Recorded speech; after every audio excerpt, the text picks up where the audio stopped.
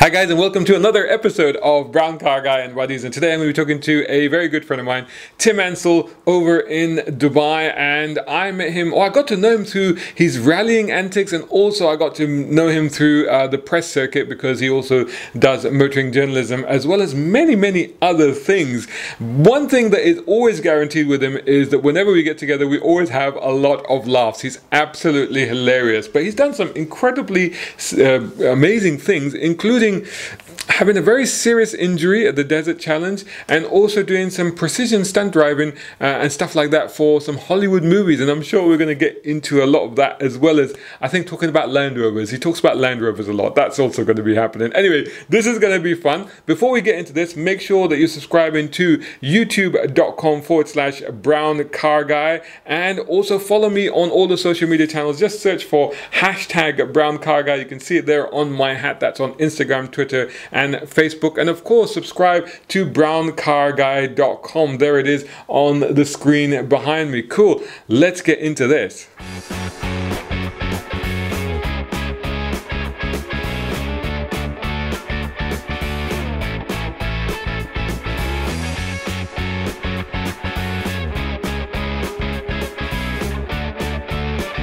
Hey Tim, long time no see. Mate. How you doing? I'm very well, Shazad. Good to see you, and thanks for the invitation. I appreciate it. So, managed How to duck have out you of been? work. How have you been in this lockdown situation? What's it been like over there in Dubai? Well, I mean, Dubai's handled it pretty well, I have to say. We went into lockdown end of March, early April, but because the industry that I'm in is, we're supplying. We'll get to this, I'm sure, but the food and beverage industry, our business had to continue. Yeah, of because course, if we stop working, we don't supply the consumables for the machines, and then the food delivery stop. So although I was about 3 weeks working from home, after that, the lockdown was released a little, and I've been going into work every second day for months now, and about 5 weeks ago started going every day. So this is really confusing people right now, because normally, like when I say, Brown Car Guy and Buddies, and normally the buddies that I'm talking to are people that are in some way related to either car journalism or the automotive industry or something. And there you've gone off and started talking about food supplies and all that. What's that all about? Let's bring it back to cars. Take a look behind me, right? Do you think that I'm not related to cars in some way, or aeroplanes? I can't. I'm loving the Audi Quattro behind your left shoulder there, but I'm sure we're going to talk a little bit about that in a while. But you and I got to meet on car launches and stuff like that when you were playing at being a journalist, if you don't mind me saying so. What's your that was a very brief interview. It was a pleasure, and goodbye. Yeah, there you go. Do the whole getting up and walking off. Could do. Yeah. No, I think you had a guy from the States a couple of weeks ago, and he said, I don't think of myself as an automotive journalist. He said, I'm an automotive writer. Yeah, I was very humble of him. It was very humble of him. Yeah. He is one of America's top riders. We're talking about Johnny Lieberman. I agree. Yeah. But I would not compare myself to him. So I do consider myself an automotive writer. It's just something that I'm passionate about, that I was very lucky enough to fall into, let's be honest, the opportunity to write for a car magazine. I'm not a journalist. I didn't have a journalistic background. I trained as an aircraft engineer when I was a young man. We're gonna come back to that. We'll go back to the beginning and we'll start that. I just wanted to bring up the journalist thing, just to reassure people that this is how I got to know you. And one of the things I do know about you is that, and we'll come to this as well, I'm sure, that whenever we're on a press trip together, whatever car we take out on a drive, whatever color it is to start with, it always ends up blue at the end of the drive, doesn't it? And that's down to you. Is that the language? No, that's so unfair. That's it. Goodness me. Well, hang on. The last car we drove together, I was swearing because you were driving off-road, right? And I think anybody sat next to you driving off-road is probably going to be swearing. In my defense. That Jeep Wrangler didn't stay red for very long, did it? No, it was mostly brown on the outside, and my seat was certainly brown by the time you finished driving it. I'll tell you what, one of the things that I have to say, that what I'm alluding to is that we always have a lot of laughs whenever we're out together. I'll tell you that much. And you do absolutely keep me in stitches. So thank you very much for all the great times we've together. It's mutual, because it only works if you bounce off the other guy. So thank you. It's definitely mutual. So you started, so you're a Land Rover guy. You mentioned off-roading there, and because you sent me a little bio, and you've got a Land Rover book over your right shoulder there. And you said you started driving at a very, very early age. Would you care to disclose what age you started grappling with Land Rover gearboxes with? Yeah, and you learn pretty quick, because if you don't learn, you don't make forward progress. And if you're not making forward progress in mud, then you've got to walk back to your dad's house and say, "Dad, I got the Land Rover stuck again."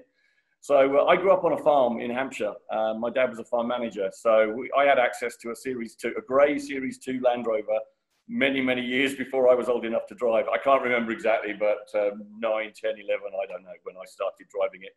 And as you do on a farm. 9, 10 or 11, wow. And, yeah. So, and then I inherited that, and then so I've always been passionate about Land Rovers. And then my daughters, we were living out here when my daughters were born in Dubai, and I've got pictures of my 6-year-old daughter. I don't have it for you, Sadie, I've got it somewhere. She's driving my then Land Rover Discovery across the desert, and I only realised, somebody sent me the photo, and I realised weeks later that she had her thumbs on the outside of the wheel as she was driving. Oh, bless her. She's absolutely learned that. Nobody told her. She's just seen me driving. At 6? Yeah, absolutely. I'll try and find the photo, but I'm How not did sure she really. even reach the pedals or see over the steering wheel? No. She was sat on my lap. All right, okay. True story. Not something that we encourage or condone, by the way. Yes. So in the desert on flat, level ground. Yes, in the desert. The way I learned when I was on the farm. Yeah. So, and I do encourage it, and I think children should learn to drive at an early age, because they're much safer when they get on the road. Oh. So, and true story. Years later, she was quite confident driving, probably 12, 13 years old. We were out in my one of my many classic Range Rovers, and we were on a bit of patch of ground out the back of where we live. And somebody with a Jeep, it was along the Jeep Cherokee, that got crested. It was right by the side of the road. So I got out to see what they were doing, but she was driving at that point. And this was a guy with an almost brand new Cherokee, his wife and kids in the car. I had the rope in the car and all the recovery gear. So I said, "Oh, don't worry about that." I said, "We'll get you out. We'll come over." I said, so I sort of waved to my daughter, and she drove over, pulled up in front of the Jeep, and I hitched the, I walked back to her, I hitched the rope on, and I leant in and I said, "Don't worry, you don't have to do this, but pretend that you are." I said, "I'm going to wind this guy up." And I went back and said, "Right, you ready, mate?" And he's staring in through the window. My daughter's like this in the driver's seat. She's like this with the steering wheel. And he's just like, seriously, you're not going to do this? And my daughter's just laughing her head off. So eventually we swapped. So yes. I've been driving Land Rovers for a long time. My daughters too. So Yeah, you've had a lot of Land Rover adventures, but also you have an airplane connection, an aircraft connection. I can see a book over your left shoulder there. So before you came out to Dubai, you were doing something with the Royal Aircraft Establishment. Well, when I left school, I knew I wanted. I was academic, but I just wanted to get my hands dirty. I just wasn't ready to go to college and university. So I went and did a fantastic apprenticeship at the RAE Farnborough, where the air show is held. Yeah. And so I spent 5 years building aeroplanes and learning mechanical skills, operating lathes, doing, hand tools, making aluminium, crafting aluminium, which has come in useful when you own Land Rovers, to use tools and fix repairs. But it has, and it gave me a fantastic training. And I then went into a career in technical sales. So the technical background that I got at Farnborough was fantastic. And I think of the place very fondly. And I did a trip years ago with Bentley. And they flew us into Heathrow, took us on a minibus, and they said, "Oh, we're going to another airfield, and we're flying from here to Croatia." And I realised we were going to Farnborough, and we got in a big charter jet, and we taxied past all the hangars where I used to work, and it was one of the best trips over there, because I was like, "Oh my God, I remember this place. It was so nice." Did you? And you tried flying for a bit, didn't you? I did, yes. When I was in my mid-20s, I moved to the States for 18 months with my company. And there was an airfield, Peter O'Knight Airfield in Tampa, and I learned to fly there. Loved it, absolutely love it. But it was very cheap to fly in America. Yeah, it is, yeah. Easy to do, and no landing fees wherever you flew. Yeah. I'd get up in the morning, look at the weather, go to the airport, and get up and fly to Vero Beach or fly towards the Keys, Florida Keys, as a student, and touch and goes. And I loved it, absolutely loved it. But then I moved back to the UK, and it was something like 7 times the price per hour to fly. I was at Blackbush, so you took off, you were in Heathrow's airspace. You went left, you were in military airspace. You went right, you were in Farnborough's airspace. You went south, you were Southampton's airspace. And it was no fun. And I moved out to Dubai not long after that. So I can fly. I go back to the UK infrequently, and I've got a mate who flies aerobatics, Simon. So we go flying sometimes. So I do enjoy that's it. pretty Yeah, cool. I love planes.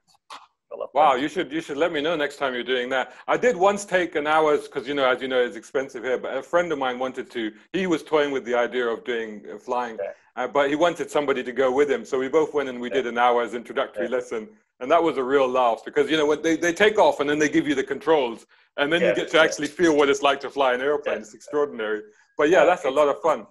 Yeah. We fly out of White Waltham, which I think is not too far from you. It's you're which part? Northeast? I'm not Northwest London. Right, so White Waltham is northeast London. So I'll let you know when we're flying out there. You can pop over for lunch and we'll.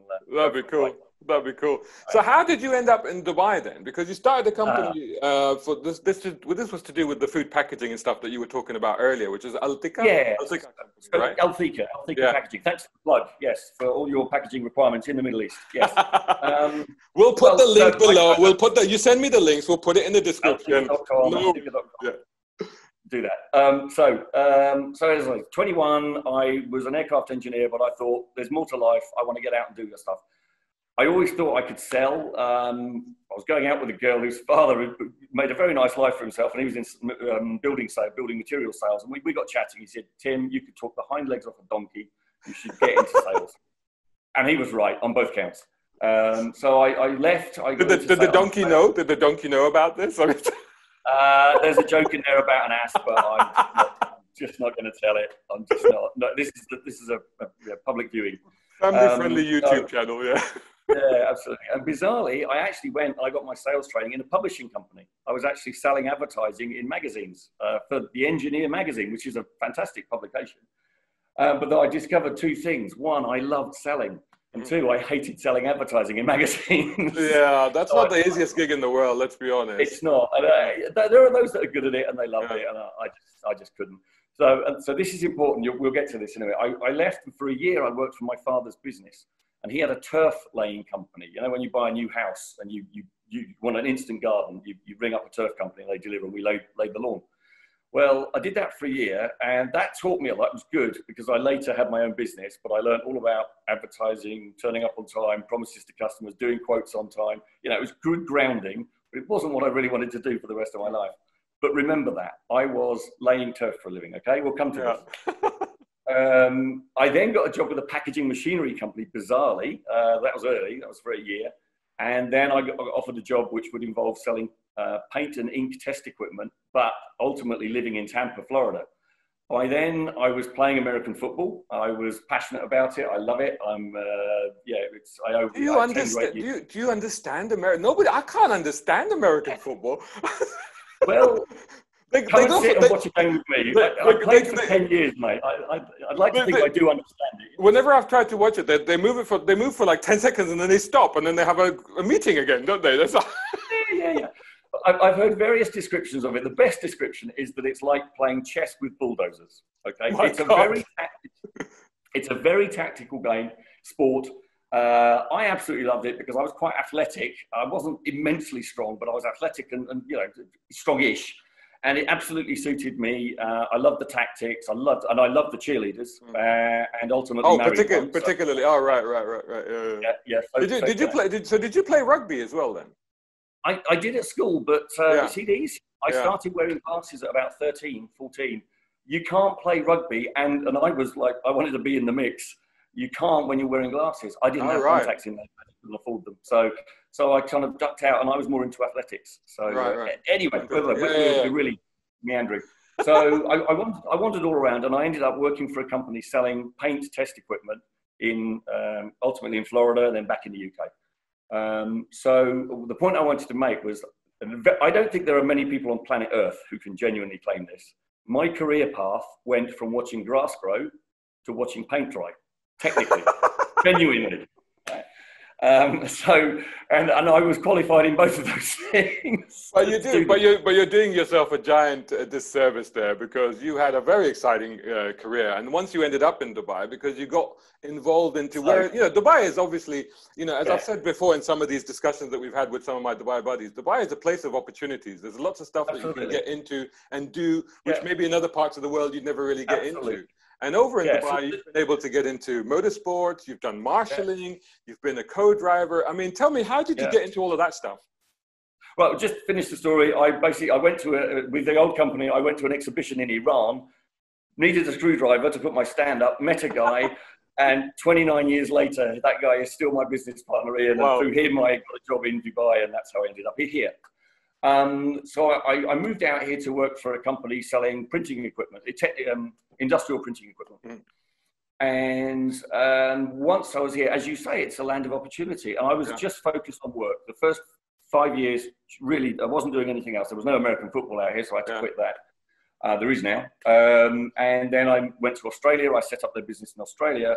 And then one day, my now business partner rang me up. He said, Tim, my business is going okay, but I'm a one-man band. I really want to work with you. We work so well together. He said, get your backside back to Dubai and come and work with me. So I moved back in 99 and threw myself into work. And within a few years, we had met a friend, Mark Powell, who had a rally team. Now, I've always been a motorsport guy. I enjoy it. But he was rallying a Defender, a long wheelbase Defender. And I've sent you some pictures. After a couple of years working with him on the team, his co-driver left. I had a go at it, discovered I could do it.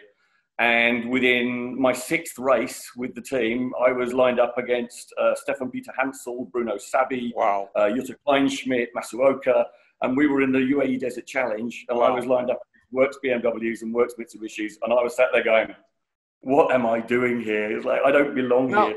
I want to paint a picture here, because there's two aspects. There's two things that you've jumped into there. First of all, the concept of co-driving, particularly in the desert. Now, I did an event with Mini once where I got an insight. I got some training and I got some insight, and I realized just how incredibly difficult it is. The co-driving aspect of it, especially when you're in the desert. I mean, and just to keep up with it and everything, I found that very difficult. And the second aspect is, I think it's very hard for a lot of people to understand just how grueling and dangerous, and I'm sure we'll come to that, the Desert Challenge is. I just found that I had a knack for it. I'd never done road rallies. I hadn't co-driven in road rallies. I'd been driving in the desert by then for 10, 15 years. I had the pace notes put in front of me. The pace notes for a desert rally, the Dakar and rallies like that. When you see a road rally, the co-driver is constantly screaming, it's 200 yards left, 300 flat right, into a bridge, third gear, don't cut, blah, blah, blah. Yeah. It's every second, And I'm stunned by the guys that do road co-driving.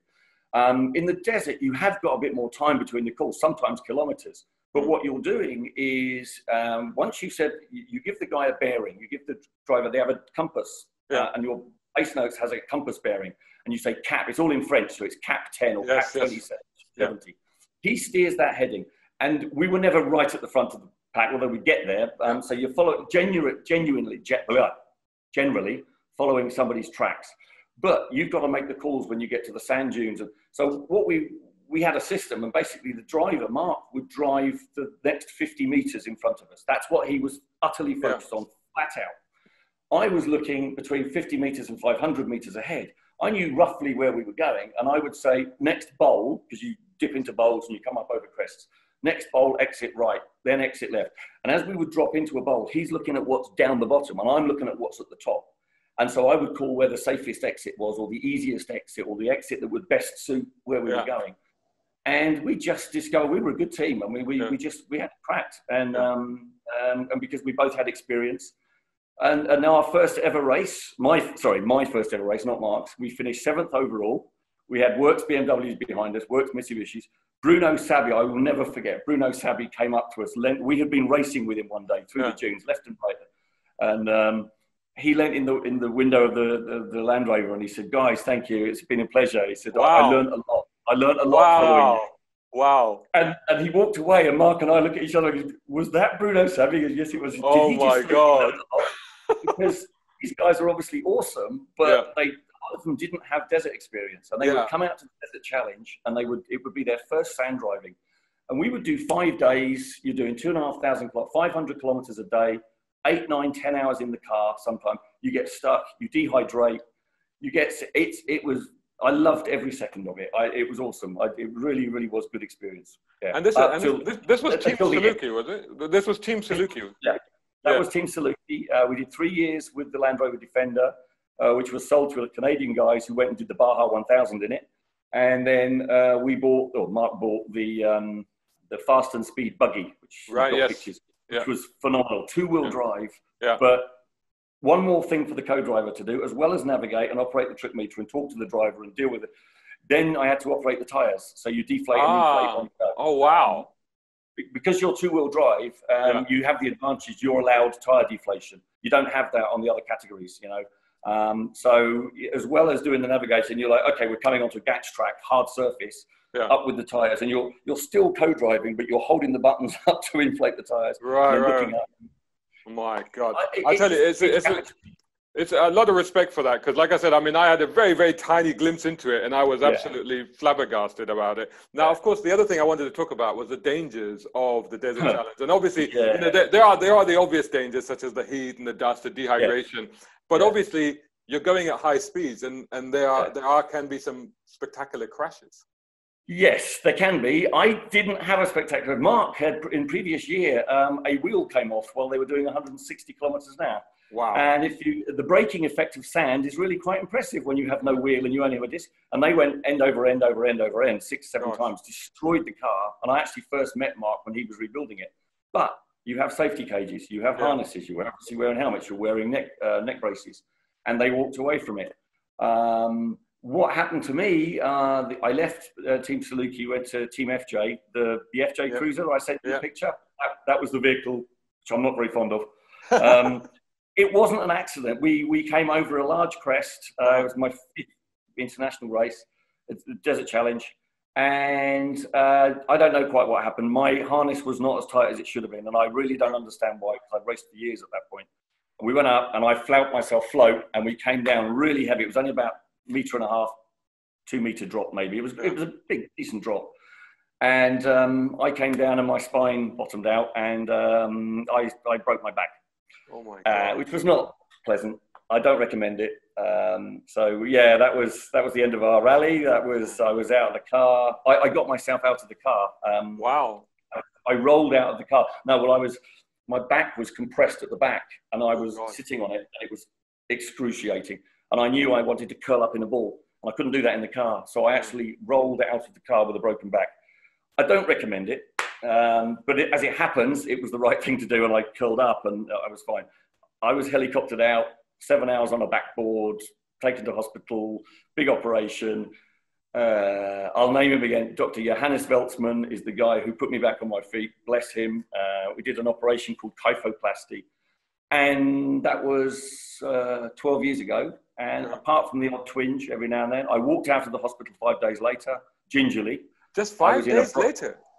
Yeah, wow. Amazing. I got hurt at about 2 o'clock on the Monday. Yeah, Monday. And I walked out at midday on the Friday. Wow. Amazing. That's amazing. And then how long in recovery though? How long, did it sort of take? I had to wear a brace, which basically was a plate that came up here and then went around my back and then braces down to just top of my bits. And so I basically couldn't bend. So I had to walk around like this because I couldn't bend forwards. And I shot actually this book. It was my first airshow book that I shot as a photographer and I was writing the book. And I did that book. I was walking around the airfield for 3 days with camera packs in this brace. Oh my goodness. And because it was Al Ain, it was a military airfield. And the first day I got there, they check your bags and then you have to walk through the metal detector. And I'm like, guys, you need to see this. And I took my shirt off and they're like, what? And after that, I would walk in and they'd see me and they'd go, you can just go through. It's all right. We know. So I had 3 months in that. And then I've touched wood. I've been good ever since. No, that's good to hear. So since then, obviously that was the rallying done, but that didn't stop you keeping involved in cars and motorsports and stuff, did it? No. Well, I rejoined the same team the following year as the team manager. We went and we won first in class in the same race. I was always going to be involved. Then I used the situation in my advantage. I told my wife in the hospital that if I was going to quit rallying, I was going to take up photography and I was going to need a lot of camera gear. She was so happy that I was quitting rallying after breaking my back that I had carte blanche to buy all my camera gear. Right, and I went out and I bought camera gear. And that stuff ain't cheap, as we know. Oh my goodness! Not the stuff I was buying. No. So I went out and I started shooting air shows, but also desert rallies, and I became the official photographer to some of the desert rallies. But you've been doing some precision driving as well, including working on some Hollywood movies. That was blimey, I've done some stuff with my So that was this is one of these. I'm going to name them. I'm going to name them because it's Syriana. Oh my goodness! My first one. Yeah, that's incredible. And then Mission Impossible 4, which I remember seeing the filming of. That's the one where you went up the Burj Khalifa, isn't it? And then Fast and Furious 7. I believe Tom Cruise went up the Burj Khalifa, so to speak. Yeah. No, he did. Yeah, he did. Yeah, I saw a structure that was in. There was a place I used to shoot near Maidan. City. This was near Maidan. I used to shoot around there, and they'd actually built a fake bridge and all of this. I remember driving around there and parking up and watching. Eventually, a production assistant came up to me and said, "Are you going to move? Because we're filming." I'm like, "Oh, sorry." I still, and I don't know this, but I still reckon that shot where he said, and it was all, here's a picture of Tom Cruise actually hanging off the Burj Khalifa, right? Yeah. Studio City is just down the road from me, and you know Studio City. Yeah. And I was would be around there at that time, and there was about a 3-story reproduction of the side of the Burj Khalifa to a degree. Yeah. Now, I never saw anybody shooting there, but it disappeared after they left. Yeah. And I'm not convinced that they actually filmed it on the Burj Khalifa. I still think that they shot it there. I have to disagree. They did use they did have a replica. Well, they did have a replica, and they did use it for close-ups and stuff like that. But the way that we know, because of the wonders of social media, the way that we know they shot on the Burj Khalifa was because all the tourists on Burj Khalifa were posting images at the time. I remember seeing them, and they were tagging Tom Cruise. Like, I mean, obviously he was from some distance away, but as far as you could tell, it looked like it was Tom Cruise. So that's quite extraordinary. So how did you get, so the only other person that I've done an interview with on these things with, who's been involved in movies and car stunts and stuff like that was Alex. Yeah, Alex Kappa-Murdoch. Yeah. So, I've done quite a few shoots with Alex. We've done a lot of adverts. The film work, she did, was it City of... What was the Dubai film? City of Dreams. That's the one that she crashed the Range Rover in. Yeah. I was asked to do that one, but it was only a few months after I'd had my accident. And I was still in the race, and I was like a bit, because I knew we had to crash. It's the only event that we've ever done. We had to deliberately crash the cars, and I was a bit wary about it. And in the end, I thought, not so soon after the injury. No, fair enough. So I didn't do that with Alex, but I've done a lot of shoots with Alex for a lot of adverts. A lot of Toyota adverts, it seems, and BMW, and all sorts. So it's not just films. So what was the driving that you did for these movies then? Was there anything that we'd see on screen? Syriana, you can see me on screen for 3/4 of a second. If you watch the shot where it says Marbella and then all these cars pull into a car park, it's not Marbella, it's the one and only Royal Mirage. All the cars have got Spanish plates on, and you will see a gentleman walk up to the car as it arrives at the hotel, open the door of the Ferrari, and the driver gets out, and the valet parker drives it away. Right. Watch very closely for the guy that gets in the Ferrari. That's all I'm saying. All right. That was my first experience, and it really was just car park driving. But I discovered that you have to be 6 hours on set for a shot that lasts 8 seconds. Yeah, if you're lucky. The next one was not Mission Impossible. It was the next one was Mission Impossible 4. Much the same, funnily enough. I was really only working in the forecourt of a hotel, moving vehicles around. But the wonderful thing was the place was full of exotic Lambos and the one-off Porsches and unique vehicles, all purple and green and lime and yellow. And the director, he kept moving vehicles. My job was to move the vehicles around safely, so they had someone they could trust with all these high-performance vehicles. Yeah. And in the end, he's turned and he pointed. My car was there, my XF, my Jag XF. And he said, whose dull grey car is that? He says, put that in the shot, because it didn't distract from all the others. So if you watch carefully as Tom Cruise turns into, it's supposed to be a Mumbai party. Oh yes. He's in the BMW i8 concept thing, isn't he? Yeah. I can tell you about that as well. Glass fiber and a mini engine, but power of movies. And so if you watch, as he goes up the ramp into the hotel, I think it's a Aston Martin, then my Jag, then a big BMW in front of me. Yeah. And you can see my Jag, the grey Jag on the right. True story. And I pointed this, so we spent 6, 7, 8 hours filming that shot. And again, it lasts about 8 seconds. And there were hundreds of people there. They were all over from Hollywood. They're all staying at 5-star hotels and 4-star. And we finished the shot, and we were told, you know, this is in India. All the cars had Indian plates on, false number plates on my car and everybody else's. And we'd done the whole shot, and they cut. And I actually met Tom Cruise, and we were chatting about an AC Cobra that I was stood next to. And is he really into his cars? He's really into his cars, isn't he? True story. So I invited a mate, Tom, who had a beautiful replica, another Tom, beautiful replica AC Cobra that he had built. Tom is a 6'5" A380 pilot. Right? Tom, they didn't use Tom's car in the end, so he was a bit, you know, he was sad about that. And he said, oh, and I didn't even meet Tom Cruise, you know, it was all been a bit of a cop out today. I said, do you want to meet him? And he was stood 200 yards away chatting to the director. I said, well, okay, how are you, Tim, going to arrange me for, I said, go and get your Cobra, pull up here, rev the engine. I said, I will bet, because Tom Cruise is utterly a car guy. Yeah. I said, I'll bet he comes down to have a look at this car. He's like, you're full of it.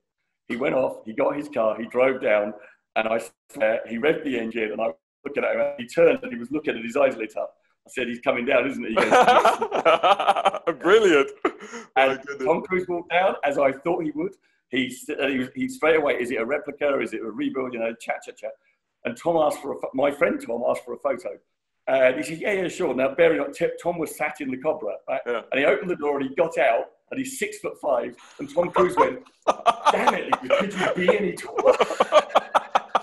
So we had to get Tom to sit back in the Cobra so I could take a photograph. Tom Cruise did not want the picture taken next No, he is a bit vertically challenged, isn't he? Yeah, anyway. Anyway, I want to get on, we're running out the clock, as I always end up doing on these things, but I can't let you go without talking about your next project that has kind of been in stasis for a while, hasn't it? You know, tell us about this. timstraveltrucks.com, right? Is that what? timstraveltruck.rocks. .rocks, So years ago, I met several people who've driven around the world, or rode bikes around the world. Just met them coming through Dubai, and got to know them. And I was heading towards what I thought would be a slightly earlier retirement than has happened. And I said, you know what? I love driving. I love photography. I love travel. I like writing. I can put together a decent video and blog, or if I want to. Do you know what? I'm going to travel the world. And so business was doing quite well in those days, and I saved quite a lot of money, and I spent 5 years planning it and designing it. And I had custom built for me a 6x6 Sprinter chassis with a cabin on the back, which was built in Ukraine, of all places. And it was my ticket to travel the world. And it was delivered in early 2017. The plan was to head off shortly thereafter. April the 1st was the day I was going to go. It seemed like a good day. But life got in the way. Business, for various reasons, we won't go into, for various reasons, I decided to stay at the business.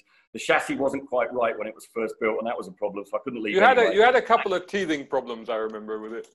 Yeah, I did. There were transmission and rear axle problems. And I think it was a Friday afternoon job. To be fair to the manufacturer, Oberreiner, they came back, they put it right. It took a while because it was difficult. We were working remotely. There was two in the country, and I had one of them. But we got it fixed, bless them. They gave me spare gearbox, spare transmission as an apology. It's all been fixed. But by then, I decided I had to stay in the country and help to put the company back on its feet, because we'd had a couple of rough years. So I'm still sitting in Dubai, and my vehicle is sat outside my office, and every day reminds me that I'm still sitting in Dubai. So the plan is it going to happen?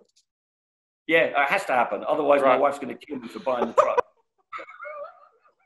So it's either so the options are either death or adventure around the world. Yeah, I think glory. Definitely. I'll drive out into Saudi, catch the ferry to Sudan, and then basically all the way down the east coast of Africa, around the bottom, up the west coast, round through West Africa, into Morocco, Spain, up to the UK, ship it to the south of Argentina, and drive Argentina to Alaska. That's the plan. That sounds absolutely awesome. That would be absolutely awesome.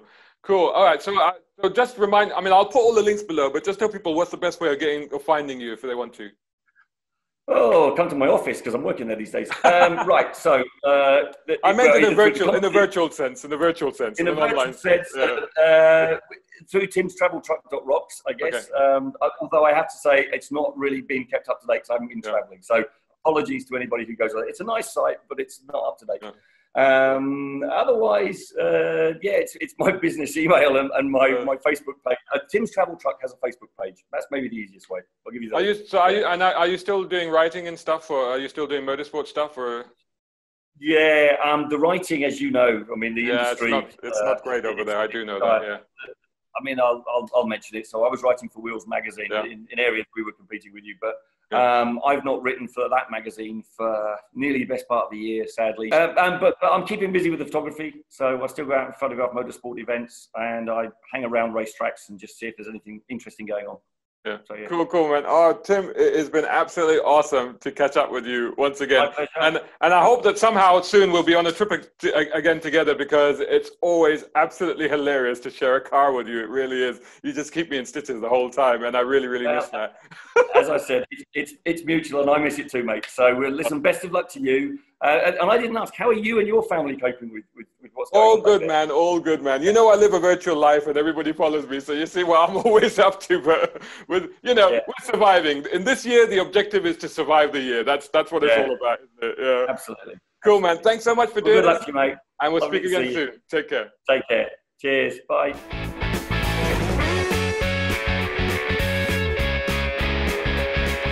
Wow, talking AC Cobras with Tom Cruise. I wasn't actually expecting the conversation to go in that direction, but that is some heavy name dropping going on right there. But that was pretty cool, don't you think? I hope you enjoyed that conversation. Let me know what you thought about it in the comments above, below, elsewhere, wherever you're watching this. I hope that you're watching this on youtube.com/Brown Car Guy. And if you are, make sure that you are subscribing, and make sure you hit that bell notification icon so that you get updates every time I upload these videos. And of course, check out my reviews and other great content that I've also got on the channel. Meanwhile, make sure that you follow me on social media. Just search for #BrownCarGuy, as you can see on my hat there. That's on Instagram, Twitter, Facebook, and of course, subscribe to browncarguy.com. You can see it there on the screen behind me. If you enjoy these videos, and if you can, then please consider supporting me. Just go to patreon.com/Shazad Sheikh, and there you'll also find some goodies and some exclusive content. Let me know what you thought of that stuff. If you can't, then no worries. Please continue to like, comment, share, subscribe, all the rest of it. That's much appreciated. And many thanks for doing that. Many thanks for joining me in this episode, and I will see you again soon in the next one.